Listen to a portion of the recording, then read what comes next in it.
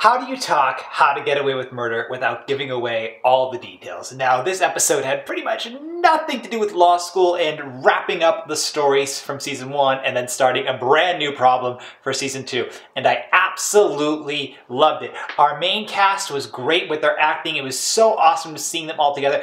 I have to say, that final scene of the episode when they're at this rave with Viola Davis and the Keating 4, Asher isn't there because he has his own problems, and oh God, I love that scene so much. And then the final cliffhanger scene where we see Annalise and she's shot, which is wild. And it looks like Wes is the one who shot her, but we don't know that for sure, which we're going to find out in the next 14 episodes. So absolutely love the ending. Sorry for spoiling it right away, but it was a fantastic lead up to it. I really like the relationship between Michaela and Laurel in this episode. I don't really like Michaela at all, and she also texted eggs, or the number that was 2 eggs, in this episode, and it looks like she's going to be getting caught for that very soon, which is interesting because I can't wait to kind of see her fall from grace in another way.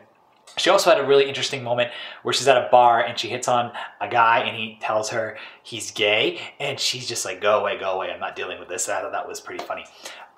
With Connor, he resolved his issues with Oliver, or he pretty much told Oliver, I'm in with you for the long haul, which is really nice that Connor doesn't want to give up his relationship with Oliver, to the point that he actually moved in with Oliver, which is really nice. I like that. I like how Connor's going from being pretty much the Ice King to being someone who really cares. He didn't do too much else beyond that, and then Asher did absolutely nothing. He's very anxious with being around Bonnie because he's afraid he's going to tell her something that could mess their relationship up. And I have to say, I think they're a really cute couple, so I really like them together too. So I do hope that they're able to somehow reconcile the relationship and keep it going forward. Now, speaking of Bonnie, big spoiler for the person who killed Rebecca, it was Bonnie. And Frank was going nuts, thinking it was Laurel, thinking it was Wes. And Annalise did not think it was Wes, because Annalise has this really weird thing for Wes, and at the end of the episode she said even your lover could kill you, and then we see Wes. So I'm thinking Annalise and Wes are going to be hooking up, and that was definitely apparent in that rave scene, which was pretty cool. Like, I have to say, I wish my law professor would take me to a rave with a bunch of my classmates. That would be really cool. Anyway, so yes, Bonnie killed Rebecca. The scene where Rebecca died was pretty intense. Bonnie puts a bag over Rebecca's head and gags her with a piece of Scotch duct tape, and Rebecca suffocates to death. And it's pretty sad, actually. And so that's kind of what happened with the season 1 murder. It's completely wrapped up. But now, dealing with Nate's problem with that, Annalise brought in her new friend, or technically her old friend and lesbian lover, might I add, from Harvard University, which is where Annalise got her degree from.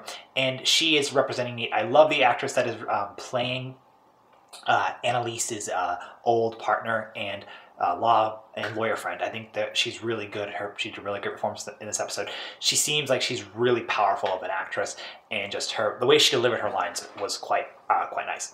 Then I have to say, beyond that, the episode was just really great, very fast paced. If you hadn't seen season 1, you're gonna have no clue what's going on with this, of course, but I absolutely love the way this episode flowed. It was really great. All the storylines, like I said, were beautiful, and we have the new mystery of what's going to be happening with another murder, with possibly Annalise dying, or at least getting really hurt. I don't think she's going to die unless the show ends at the end of the season, which I really hope it doesn't. Oh, and also, we're dealing with another murder at the same time, that because Annalise, she hasn't had any new clients, and she took on these siblings, excuse me, that are adopted, and their parents are killed, and their aunt got killed, and then it looks like that'll be going on for quite a while in the season, at least until the mid-season finale in December. So either way, I thought this episode was fantastic. I absolutely loved the premiere, and I can't wait to see the second episode. I'll do a review of the trailer for that in a few minutes.